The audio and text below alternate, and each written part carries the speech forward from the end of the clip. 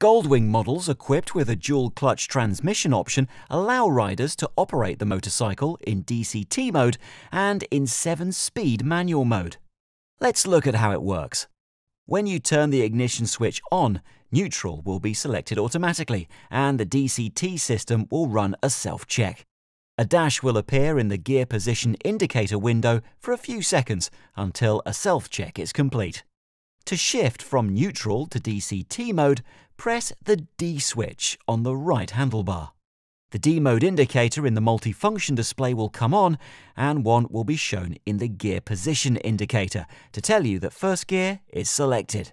To change from DCT mode, shift mode to manual, press the AM switch. The D indicator in the multifunction display will go out while manual mode is selected. You can choose between 7 gears in this mode. To shift gears, press the Shift Up switch or the Shift Down switch. The selected gear will be shown on the gear position indicator. The transmission will, however, automatically shift down when you slow down, even in manual shift mode, and to shift back into neutral, press the N switch on the right handlebar.